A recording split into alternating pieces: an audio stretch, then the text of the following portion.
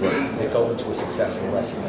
So we look at each ingredient, its vectors, its genres, its multitude of different aspects that we look into that goes into making up a product. Do you also, even now, with the different telephony and different devices and things, think of here's other ancillary rights that we may take and expand this initial product into a larger platform? We look at all platforms for distribution, so there's no set formula.